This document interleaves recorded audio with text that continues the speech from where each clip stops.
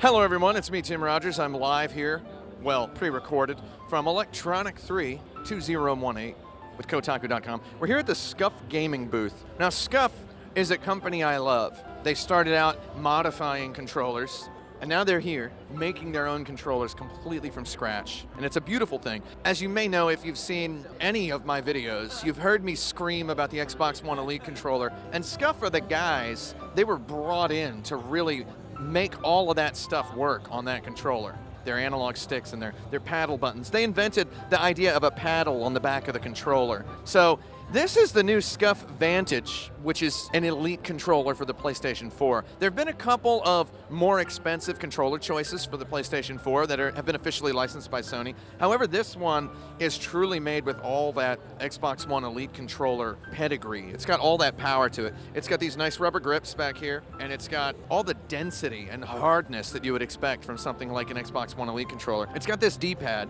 This D-pad is very stiff. When you push it, you feel like you've been someplace. You're not going to accidentally press this D-pad. This D-pad feels very good. It's not like super hard. You're not going to strain your muscles pressing it. It's just, it really, really feels exact and mechanical, and there's a tactile click every time you press it. And these shoulder buttons are also mechanical too. So on the PlayStation 4 official controller, I feel like these buttons are very mushy, and they kind of rock back and forth under your finger, and they just feel very low quality. However, these buttons feel extremely rigid and solid and good. I don't even need to play a game with this. I'm playing the game in my head. I'm feeling the game with my fingers. And these sax buttons, which you press with this meaty part of your finger right here, those are very good. These, again, I don't feel like I'm gonna press these accidentally. I feel like I'm gonna cradle my finger around the controller, and I can press this button like this, and I can press this button like this, and it's not going to be accidental, and I can press them at the same time, let's see. The paddles on the back. Now, a lot of people have criticized the Xbox One Elite controller paddles. Too easy to press accidentally. They're very light, they're very hair triggery. These have quite a bit of pull to them, and you can actually hear this mechanical click. I'm going to let you hear this. You hear that? The central paddles are a little bit actually harder to press, which I like. You can hear that deeper click. I love that. Now, when you plug in your chat headset, you have this little bar down here, this touch bar that lets you change the volume of your headset chat. So you can actually turn your buddies down a little bit while you're playing the game, or crank them up. I think that's a nice feature to have down here. The trackpad up here is much more rigid, and it feels a lot more solid than it does on Sony's controller.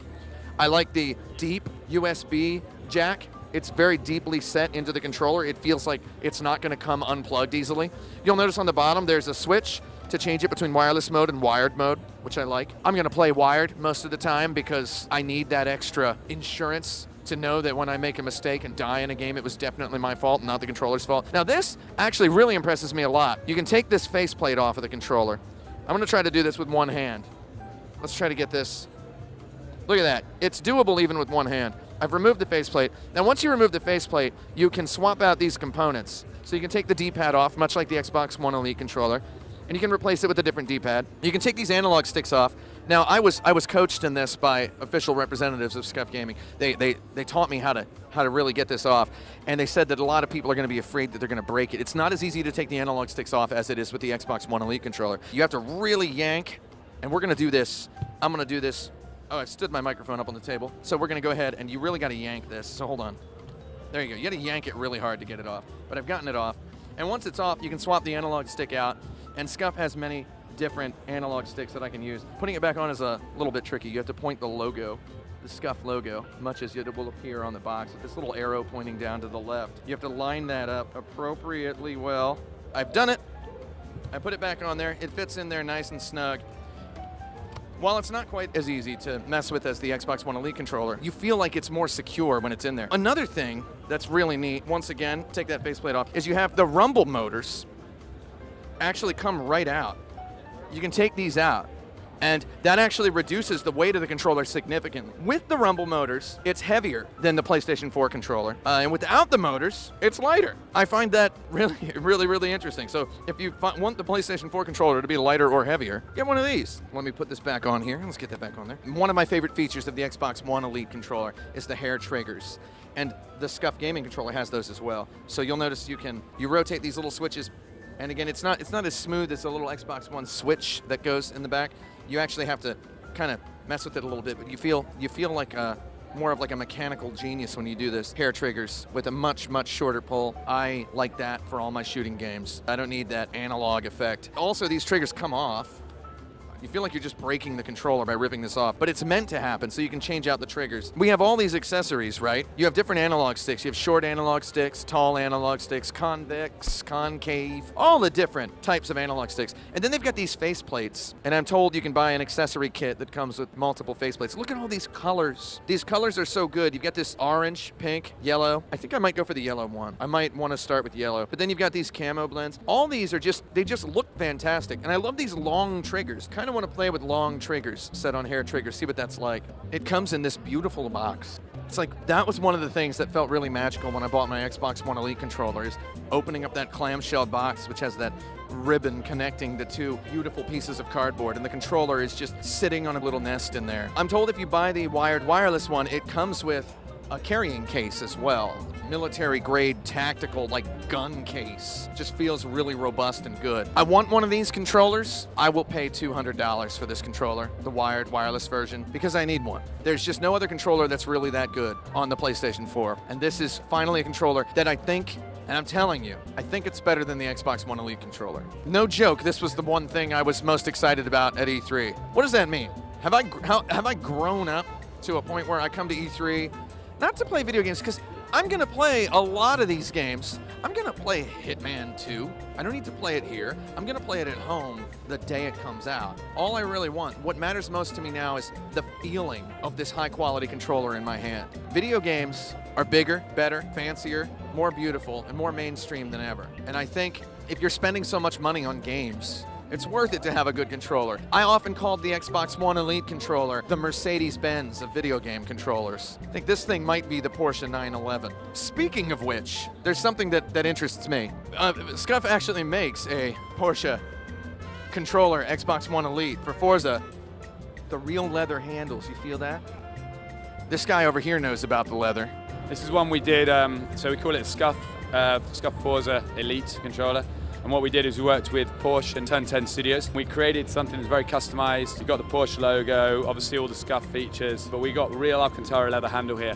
So it was a limited edition we did one in grey and another in India red. And India red's just for the Porsche dealerships. And then we got the Alcantara leather for the other. So it's kind of cool, yeah. Bit of fun. It's a beautiful controller. How you doing, Tim? You all right?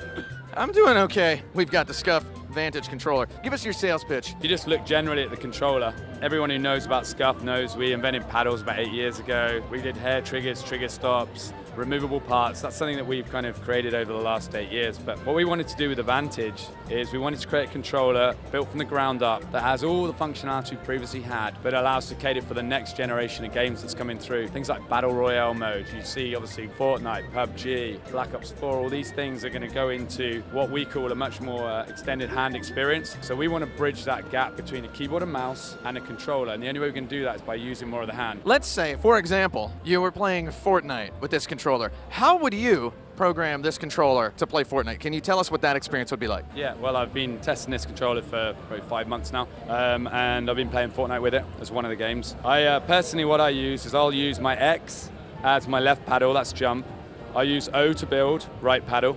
I'll use my map as this paddle instead of moving over to trackpad. I'll use the square button to be my right sax button, so that's picking up objects. I use triangle to be my left sax button, so that's obviously switching between pickaxe and moving to weapons. And then I don't actually use this one, but if I was to use it, I'd probably use it to drop or something on the D-pad. So what that does is it allows you to keep your thumbs on the thumbsticks, it allows you to pick up objects really quickly, it allows you to switch between weapons, it allows you to jump, build, and do everything else, and view your map without moving your hands off the thumbstick. So these additional 2 buttons on the side for Battle Royale mode games, it really does make a difference. I'm actually quite excited to see if we can get somebody with a controller to beat someone with a keyboard and mouse eventually. Maybe not tomorrow, but hopefully in the future. That's my objective. The knee-jerk answer is always, oh, mouse and keyboard is better, it's more competitive. And its statistics and history have I guess, proven that. It doesn't need to be fundamentally true. I think you could make a controller that can beat a mouse and keyboard, and you believe that. I do, and I guess our mission since we started the company has been to extend hand use. We started with the paddles. So they were redundant, these fingers on the back, until we invented paddles. So if you think about that, there's an education that we've done over the last 8 years, which is why 90% of the pros use Scuf features. It does allow you to use more of your hand, and that gives you an advantage. So as we've extended and educated, people get it. Now all the developers, they're creating games that are more complex, have more functions, so the need to use more of your hand becomes more prevalent as that evolution happens. So what we've tried to do is we've tried to extend in an ergonomic, natural way.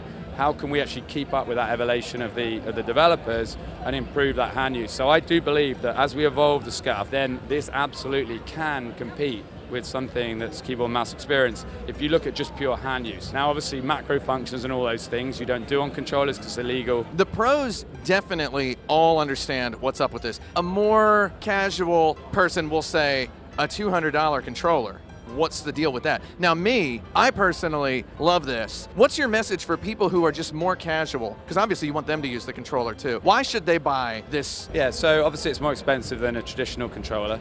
But if you look at what you're doing, this is the only tactile interface between you and the game. So it is the most important piece of equipment between you and the game. And if you compare it to a headset, people will drop $200–300 on a good headset. And that's just a dumb audio device, no disrespect to the headset, but it's a dumb audio device. This is actually your only interface to actually prove your skill in game. If you do a price comparison to a headset and you actually look at the functional enhancement this makes and the amount of time you spend, then yeah, it's an expensive tool, but it's something that I think people can justify if they really break it down for the hours they play. Obviously I like design, I like shapes and things, and just if you look at the design aspects around the controller here, we kind of look at a sports car and look at the hips of a really nice sports car, and then you look at the angles that come off here, it kind of shines off, and even down to the detail that we put along here. Whilst that looks nice, so that's a texture there, and the purpose of that texture isn't just from a design aspect.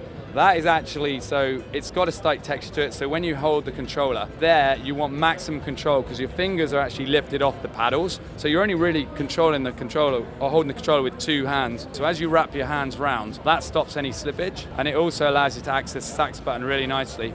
So as you flip between here, you've got maximum control. And those little things, whilst they look nice, they do have a functional advantage. So we tried to focus on functionality. I love it. That's not a question. You know, I love it as well, so. You can tell so much thought, work, enterprise, design, so much has gone into these controllers, and you've been doing this for 8 years, and you're gonna keep doing it. Gonna keep doing it, yeah, we're there. We want to take this thing to a whole new level, and as I say, that tactile interface between you and the game is the most critical part of your experience. So we want to make sure we do the best we can to improve that. Yeah.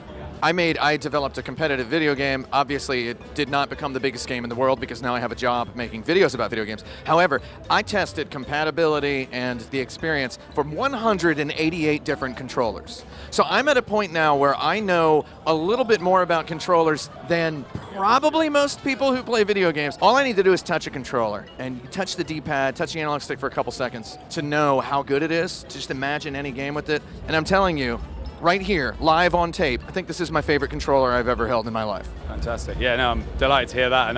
And honestly, it's taken 8 years to get to this point, and we've sold, you know, many hundreds of thousands of controllers, and we got a lot of feedback from the best gamers in the world through to the average Joe gamers. And so we announced it 22nd of May, launching and shipping it in August. Yeah. And I will have one. You definitely will. Kotaku.com. Please don't stop watching or I will die. However, I will not die hungry. Video Games Forever, Kotaku.com, Electronic 3, 2018.